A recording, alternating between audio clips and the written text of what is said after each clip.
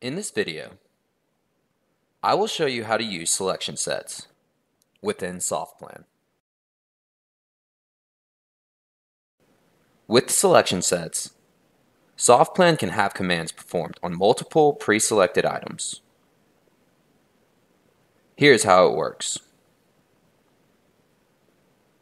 Selection sets of items are created by holding the Control key and picking the item to add it to the set. When an item is added to the selection set, it will be highlighted on your screen. If you accidentally add an item to your set, you can remove it by simply clicking it again to deselect.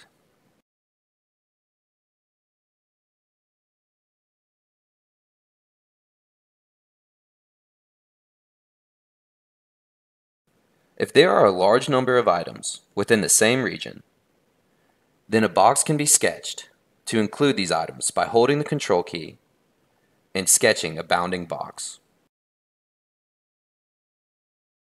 Only the items fully enclosed will be selected. Once your set is complete, you can now choose the command you wish to perform.